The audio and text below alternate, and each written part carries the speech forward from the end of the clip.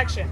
Come with us to the set of Zarqa Season 2, now streaming on CBC Gem. Take 3. Brian, I'm a respectable woman. I like to take things slowly, like progress in Alberta.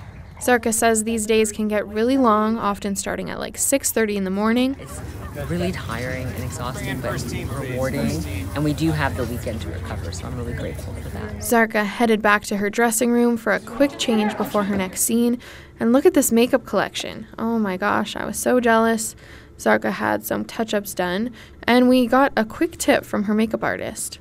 Sunscreen, and as well as like their skincare routine, because the canvas you're working on is always going to dictate your results no matter what kind of product you're using. You can have creme de la mer foundation, but if you're putting it on not moisturizer, not sunscreen skin, it's not going to do you any favors. I'm heading back to set, but tune into Zarqa Season 2 on CBC Gem.